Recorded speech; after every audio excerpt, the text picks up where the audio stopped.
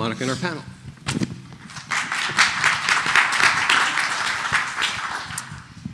Hi, so I'm Monika Doyle from Chacka Marketing. I'm a digital media director. I have experience over 6 years in digital marketing and really the strategic development of our paid search accounts. So I'll let everyone kind of let me know a little bit more about yourselves. All right. I'm Kevin. I'm from Chewy, Chewy.com. Senior manager, basically on the team from social, search, affiliate marketing, anything performance-based. Yep. Again, Mike Martyniuk, Avis Budget Group, manager of digital acquisition, search, social, display. I'm Casey Nielsen. I'm with Progrexion as a senior paid search strategist and been there for coming up on 4 years now. Okay, great. So I think what we've been really hearing today is there's been a shift in search. Moving more towards audiences, a little bit away from keywords. And that's kind of what we're going to talk about today, is really that synergy between the different channels, and really as more performance channels move in and out of paid search, how is that driving that final consumer and that conversion? So I'm going to be asking the panelists to tell me a little bit more about their best practices for that media plan between the different, the consumer journey. Because, you know, as we all know, it's not linear anymore, and even in search, there's different paths in that consumer journey. So let me know, what does that really mean to you? Yeah, I can take it, I guess.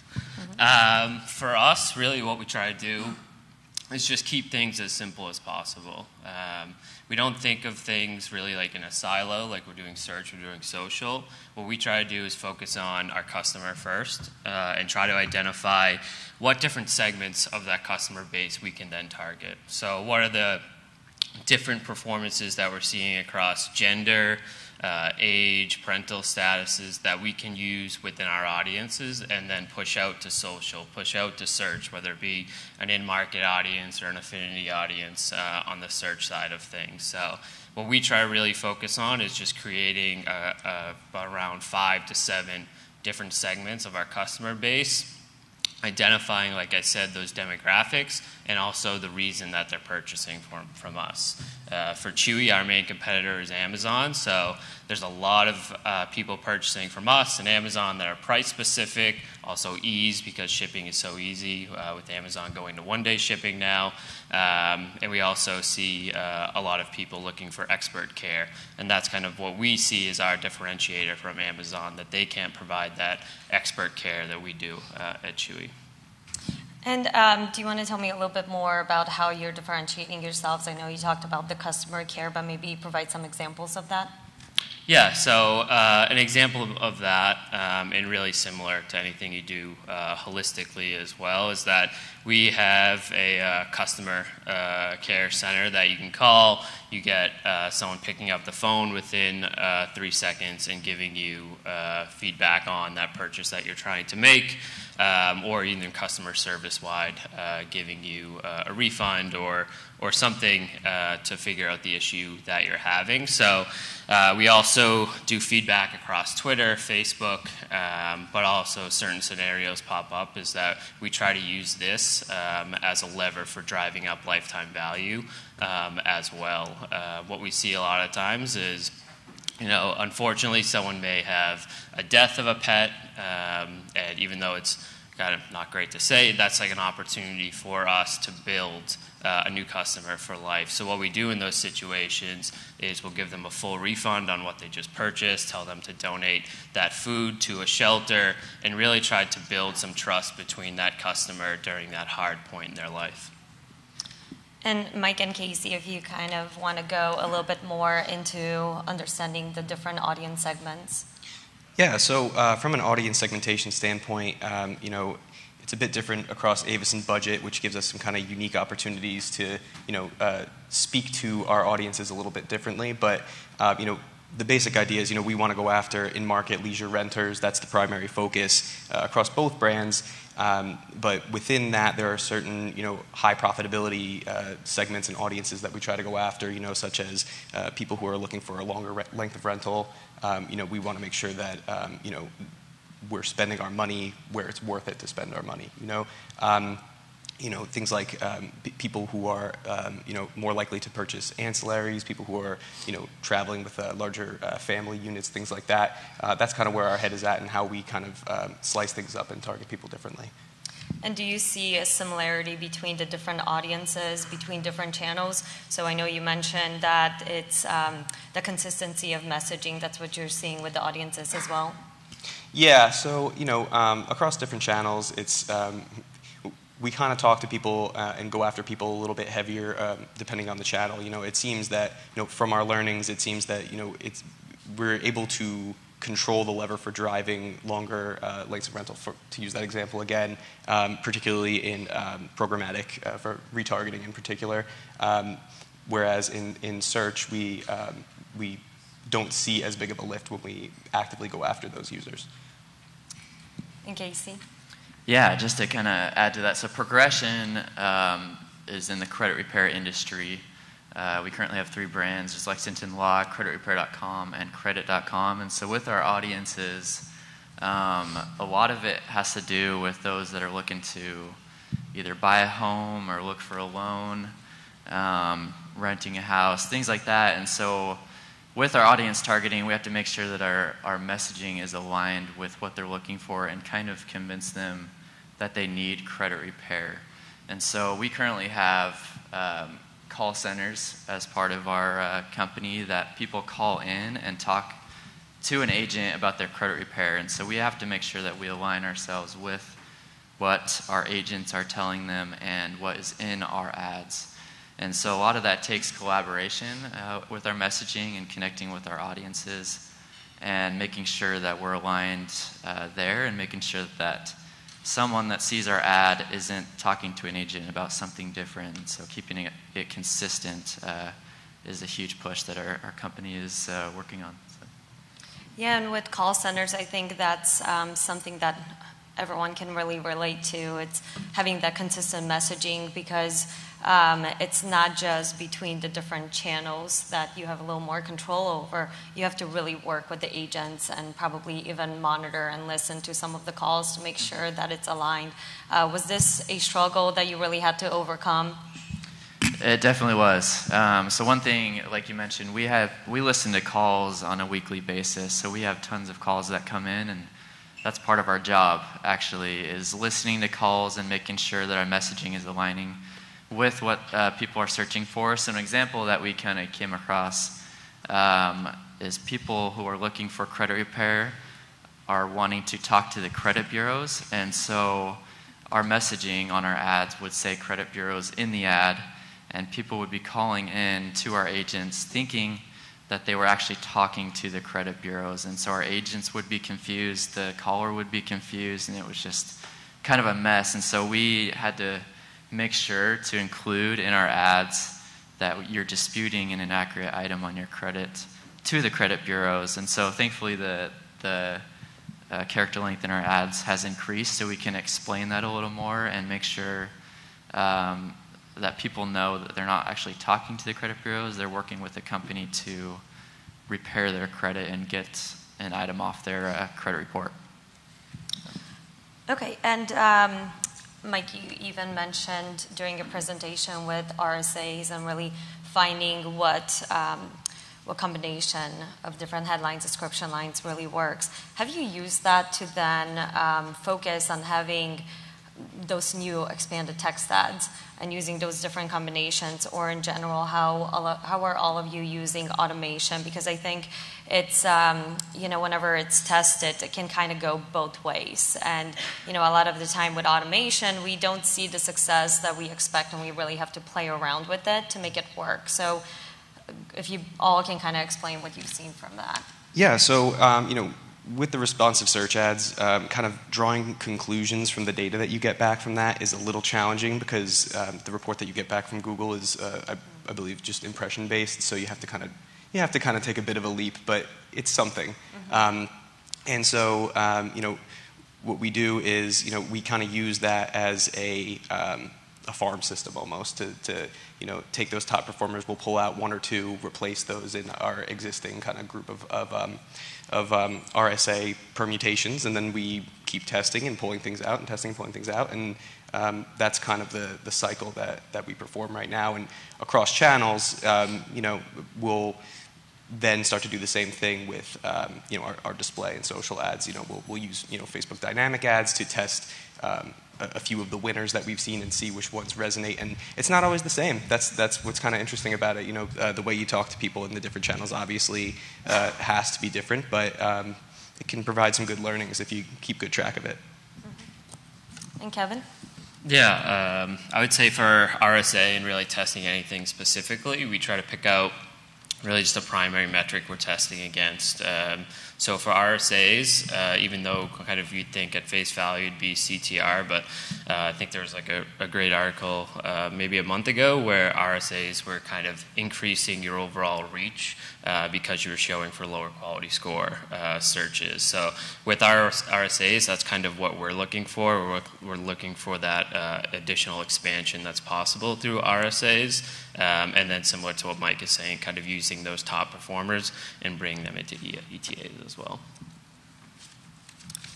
Casey, did you want to add anything? Yeah, just basically the same answer, I guess, for me, as far as a lot of it's making sure we have a good variety in those responsive search ads and testing those, and hopefully I think Google is going to be coming out with more maybe metrics around that instead of just kind of an impression base, so it can actually give us more performance metrics on those RSA ads. But just making sure there's a good variety in there, and making sure to mix it up and find what works for our company. So. Yeah, I think we kind of struggle with trying to get more information out of Google and them wanting to make kind of not providing as much data and really trying to trust that algorithm, which I think naturally as, in search, that's something that is just hard for us.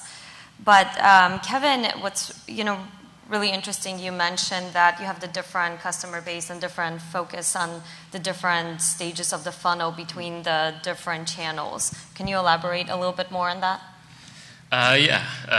So I can't get into like specifics of audiences that we have personally, but just for kind of an example, I did come up with one how it could lead into your kind of holistic strategy across channels. So say you see kind of like a younger demographic trending female, that's say 18 to like 25, that has like a higher propensity for gaming. This is all kind of readily available in Google Analytics. So from there, our strategy would be to, like I said earlier, look at in-market audiences, affinity for search, look at social on Facebook, Instagram side. Are there any specific interest groups that we could target that are relevant to that specific customer? And then is there anything kind of out of the box affiliate-wise that we could do as well? So we really use those three levers to kind of push traffic to the site, and then use those audiences once they've landed on site to then remarket to them as well. So remarket through which channels? Do you use social for that as well? Yeah, really across the board. Social, display are our two main levers that we use for remarketing. And Casey, what different channels do you use? You mentioned with the call centers, but how are you using some of the other channels, even when we're looking at the different DMAs and the lift that you've seen overall in search?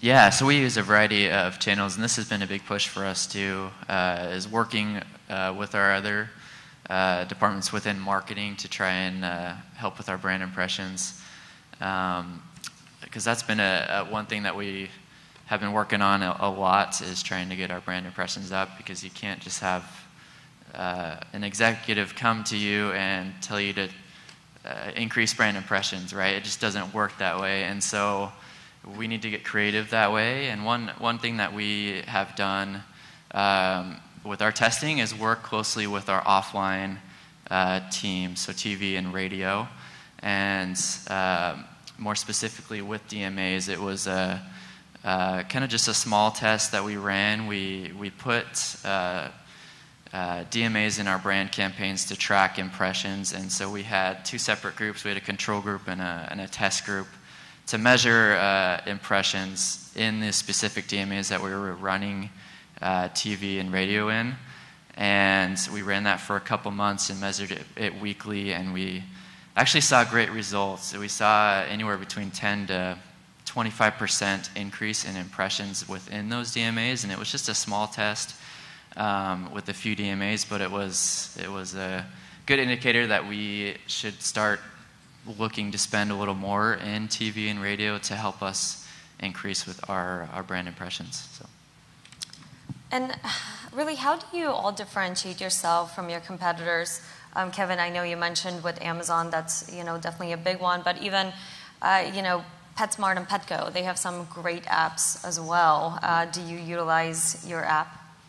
Yeah, on the mobile app side, it would go into the remarketing budget as well, just trying to push lifetime value through the app, because we do offer auto ship, and that's kind of a win for us, getting a new customer onto auto ship. That's where we see the high lifetime value that we're looking for. But in terms of like differentiation, it really is kind of pushing expert care and ease to finding what you want. Expert care is a differentiator with Amazon. It's a little bit different on the Petco side of things, but we still think we can offer a better experience for kind of a new pet owner who needs to do a bit of research before purchasing as well.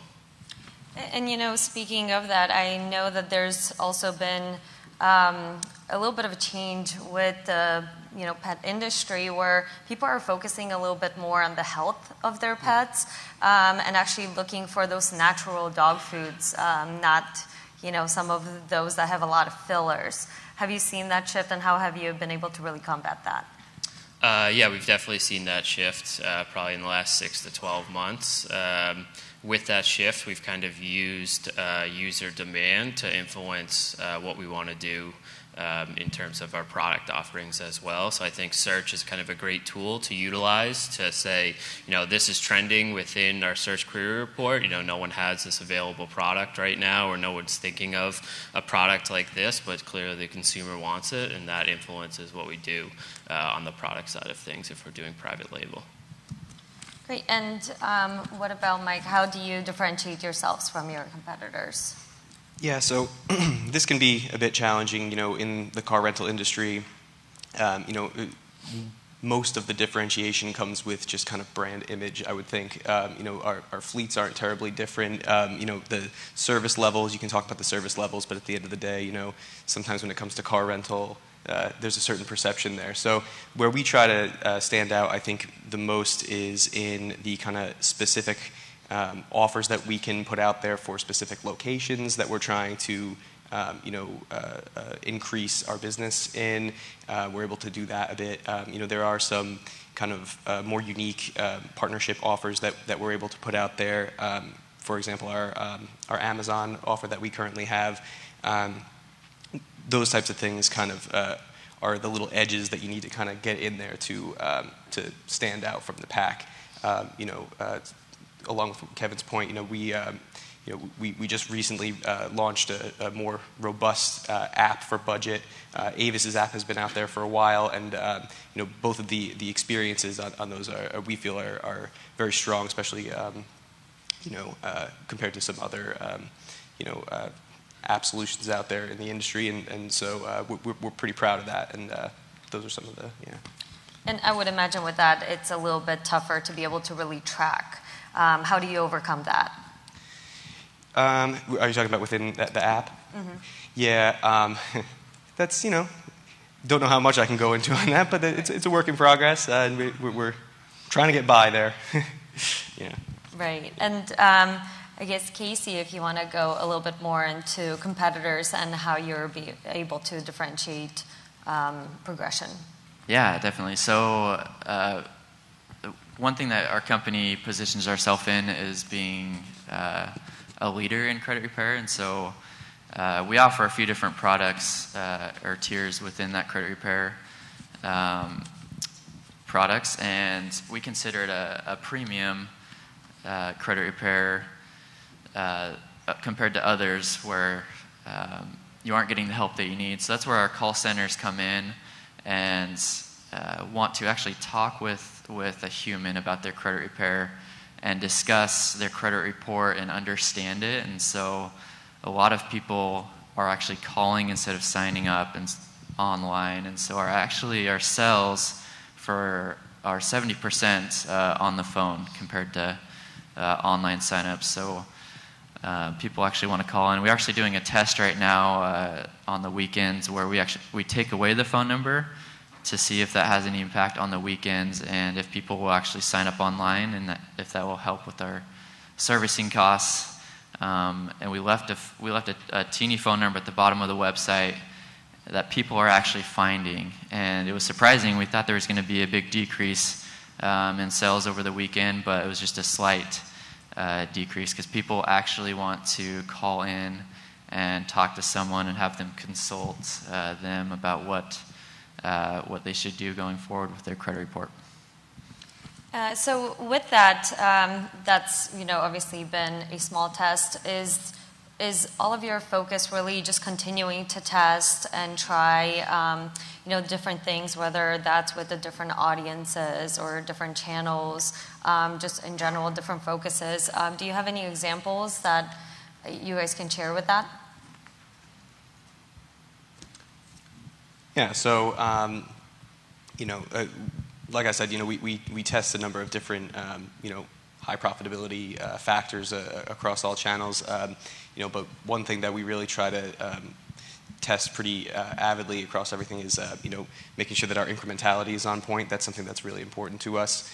So without getting into the strategy too much, that's that's been a big emphasis, just to make sure that we're not going after people who would already book.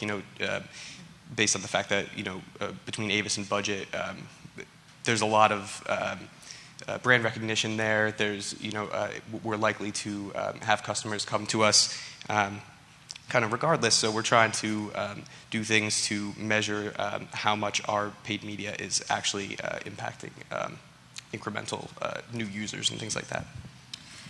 So in GA, there's a lot of different audiences, a lot of capabilities where you can pull in audiences that new users versus sessions, the pages they visited, and kind of like their journey through the site. Is that something that you're using? Oh yeah, big time. Yeah. We're always taking a look at that. It's something that you especially need to keep an eye on. When you're getting all this information from all these different sources. One analytics platform might be saying this. Some of your partners might be saying this. But we kind of definitely use that as a fact checker and source of truth to keep an eye on it and make sure that that is indeed what we're observing from our results. And Kevin, do you utilize GA? Yeah, I would say very similar to Mike. We're always testing basically any lever you can pull in Google, Bing, any audience that you can import in, then across any other channel. We're certainly always testing, yeah. And Casey?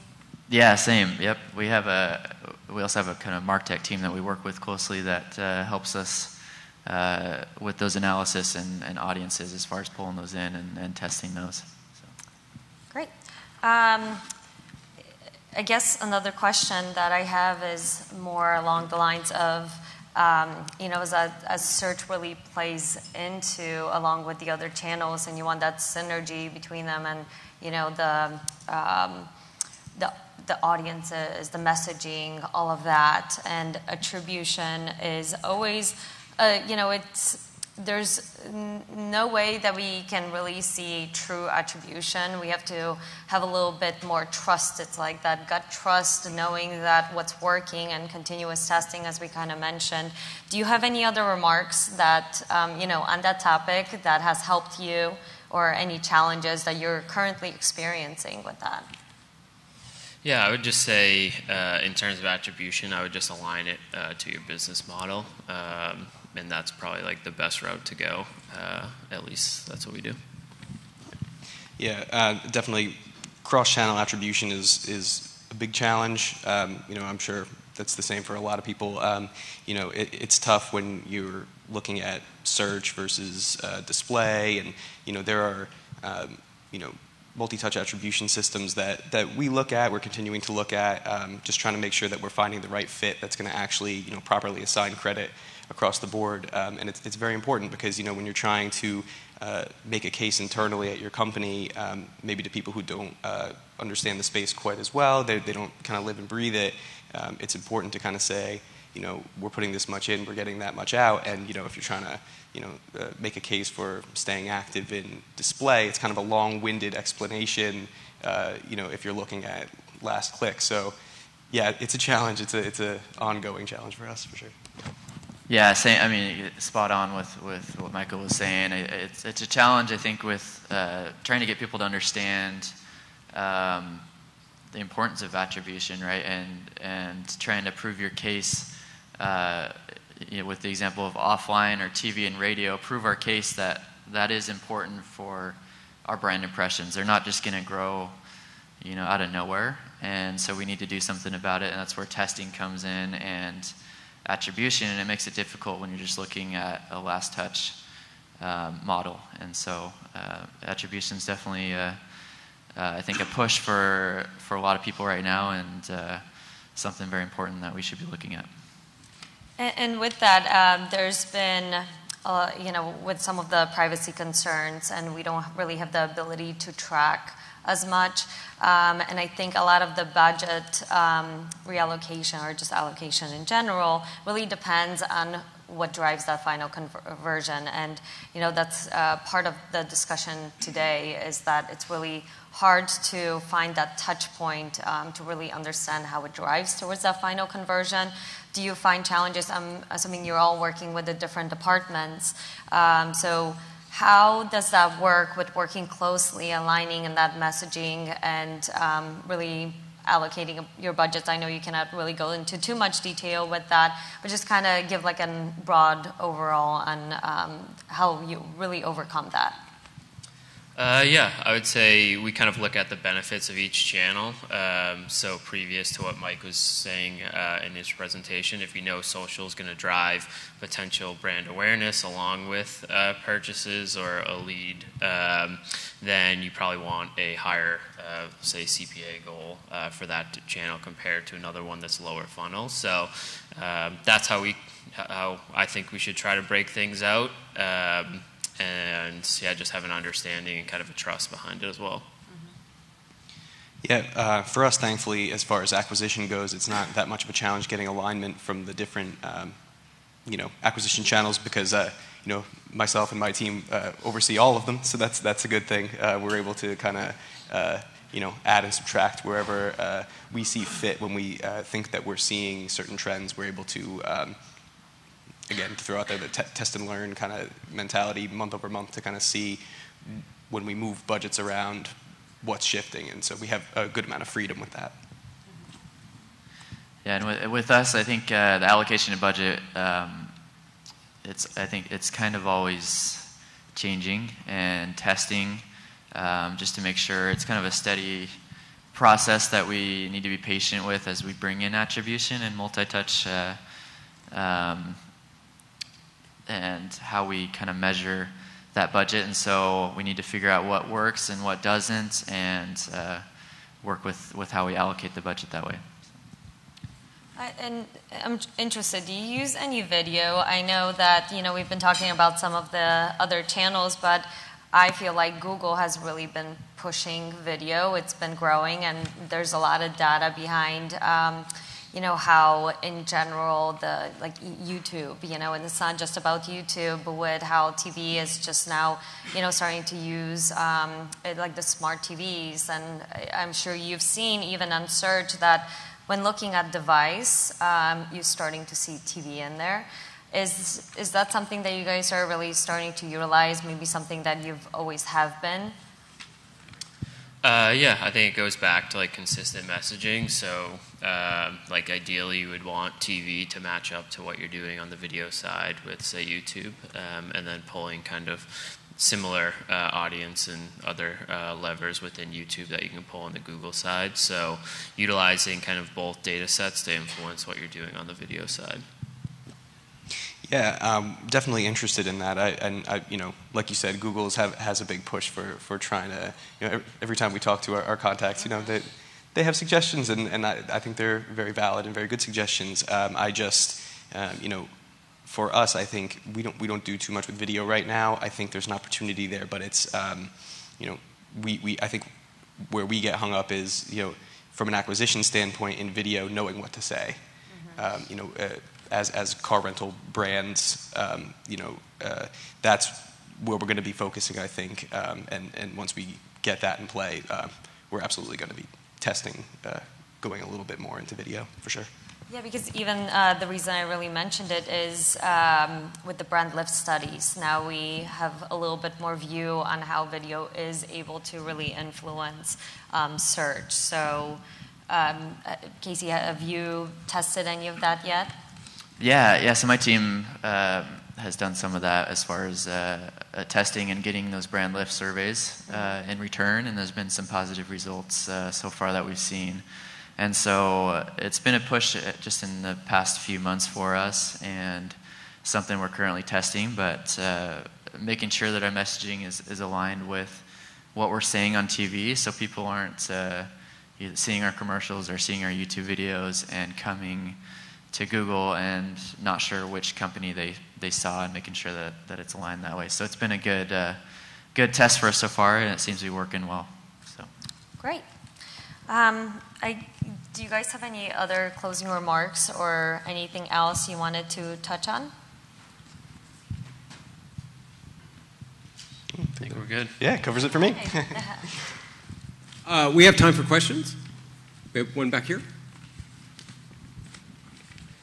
PHOT connectivity. I had one quick comment and then maybe a question, a follow-up. One was the comment around the customer service. I know you kind of skipped over that a little bit as a differentiator, but I'm a parent of 3 children, and I travel, and you know how much I hate car seats, and trying to get those stupid car seats in and out and adjusting those belts. I had an experience as a driving and traveling a couple times with a car rental place, and they would make sure they came with their bag, nice and clean, freshly vacuumed, steam cleaned, and would make sure they adjusted those belts for me, had it all set in, and that's I'm loyal to that company strictly because of that. So, I would be careful and sensitive to, skip over that a little bit. But my question specifically was more around the prospect of social to the display ×2 to kind of picking that up. I liked your image on the harvesting and kind of search picking that up, Michael. And I was wondering, what is the timeline from that prospect and that search first touch to search picking that up, and what have you seen? I mean, is that 180 days, 90 days, 120, 30 days? How fast is that? Because we've seen similar, and I'm just trying to see by industry, what is that time that the customer journey completes? So, thank you. Yeah, so, the customer service angle, your point is well taken there. That is something that I kind of glossed over it, but absolutely, totally understand that's something that people really care about when it comes to car rental, because there can be some, there can be some great experiences, there can be some nightmare experiences, as I'm sure you all know. Anybody who's rented a car could attest to that. Yeah, so in terms of the diagram that I put up there, we typically see with acquisition for car rental, our path to conversion is a bit shorter than some other in the travel industry. It's a little bit more, certainly not 180 days. It typically is, one of those of the travel process, it's probably, closer to like 5-8 days, something like that. I'd have to double check on based on the numbers that I put up there. I kind of just grabbed, what was showing up in there, but yeah, it's typically closer to that span of time. I think Pete just gave you your video strategy. by the way. Oh, yeah?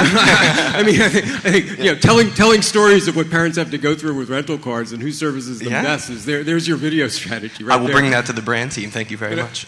I wanted to pick up on video and particularly come back to Kevin on that, since Chewy, it would seem to me, would have a real educational component. So I'm curious if you could talk a little bit about the overall video strategy, how you're using that channel and how it plays into brand growth. Yeah, I would say right now, kind of altering our video strategy to add that component of education and really push that we're the experts. I'd say currently, if you saw one of our commercials, it's more kind of pricing and shipping based. So we're trying to add that education component to really go after those new pet owners and provide that trust. And the way we're executing that is between YouTube and TV, and trying to allow that to drive brand awareness for us, to fuel search, like a lot of people have been saying, to fuel that branded search as well. Mike, I wanted to follow up on your point about social and how it's sort of evolved your messaging. I'm curious, has it also evolved and changed your targeting in social? Are you going after different people, different segments, different locations, knowing that it has this kind of impact on search? Try to be careful with how I answer. I don't want to go into too much detail, but short answer is yes. You know, to the extent that we can, we try to run our search program similar to the successes that we see. Our social program similar to the successes that we see in search. So we kind of try to chase that. So yes, I think there's plenty more that we can and will be doing to get more granular with how we go about that.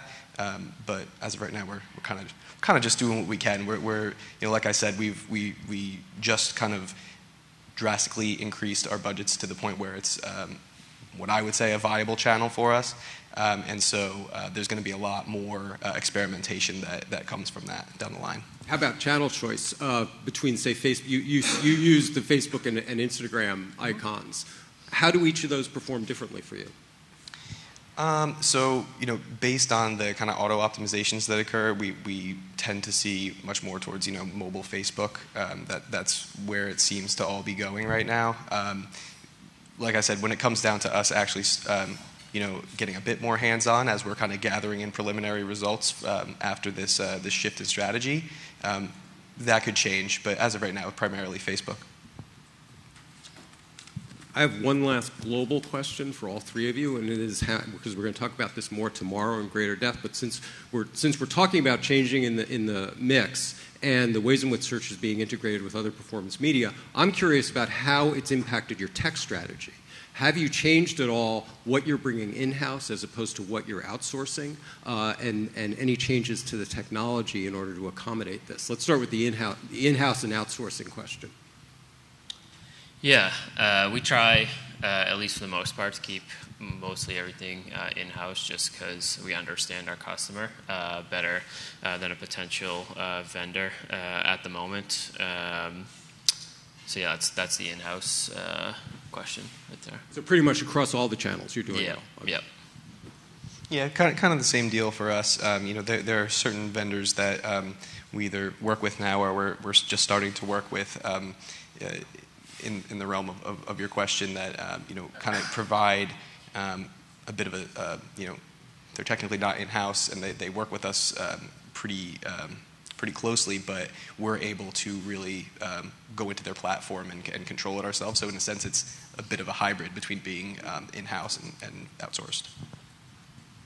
Yeah, same. We have a lot of it is in-house, and we have a little bit of a hybrid as far as offline and radio, having agencies that we work with. One thing the past year that we've built up very strong is our MarTech team to help us with a lot of our in-house strategy and our website optimization, conversion rates, and testing our landing pages that way, and directing our messaging to those pages and doing a lot of testing with that team. And since we raised attribution models, are all of you looking towards off-the-shelf solutions, or are you going to try to build this in-house? Attribution model. Yeah, so in-house for us currently, working on that attribution. So. Yeah, we've we've taken a stab at doing it in-house. That's still something that's a bit shelved for the time being, so we started looking around a little bit to outsource it, and that has since been a little bit shelved for the time being. So we're kind of we're open to all options, but it's looking like it's probably going to be an off-the-shelf type of thing for us. Yeah, we're weighing kind of both options right now to see which is the best solution for us. We're going to have a roundtable at the end of the morning extending this topic. Monika, guys, thanks very much. Thank you. We are going to